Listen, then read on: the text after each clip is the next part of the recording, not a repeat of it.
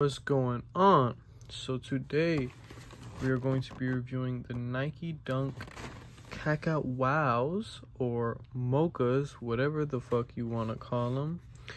And let's get right into it. So to be honest, I'm fucking with it. This is actually my first like personal dunk low, I guess, that I've won. All the other ones or either for someone else or, you know, got a little bread off them. But I was actually excited for these because to me they're really clean. I mean, the color scheme is classic. How can you go wrong with, you know, a nice brown upper, some leather, white, and then the midsole is like a cream color.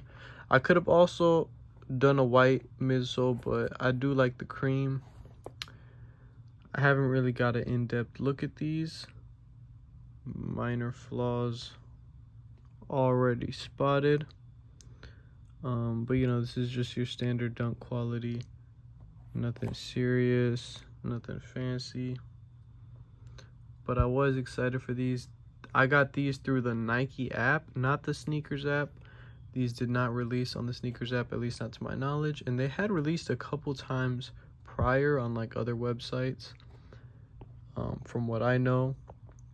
So yeah, I did get them recently. You can see the glue stains. Whoa, that's actually crazy. Across the whole shoe, as well as some more little flaws over here. But the colorway is nasty, I'll give them that. This is really clean colorway. I don't know if that's like a red stain or something, but yeah, I don't. Lots of stains on the shoe. I don't really know what that is. Seems like there's some other colors on there. You can see that.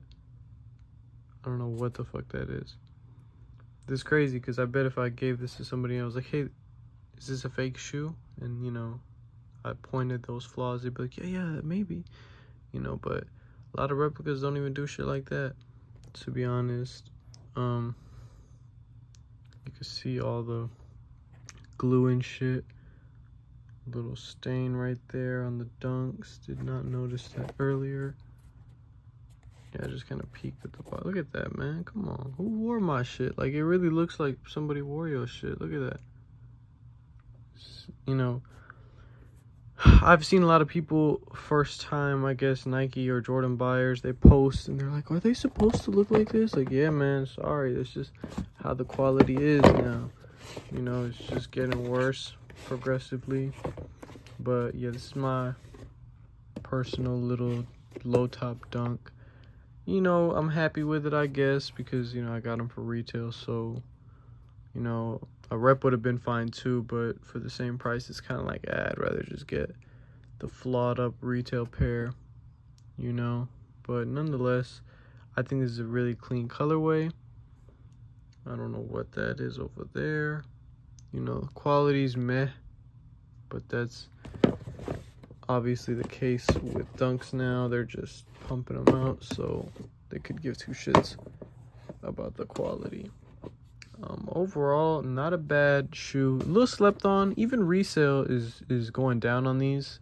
It's actually really cheap. It's like $150 or some shit like that, which isn't cheap for a dunk, but it's cheap for what some dunks are worth. You know, it's crazy. We were at a point where you can see this little crease. Dunks for $300, which is insane. This almost looks like a different color. I don't know what the fuck that is. I don't know if you see that. It almost looks like gray. I don't know if that's intentional. You can kind of see it better right here. But whatever, I guess. Overall, not a bad cop. You know, super clean colorway in my opinion. Even in a dunk high, these would look nice. A Jordan 1 high would look nice. Very similar to the dunk. It's, you know, similar to the airship model.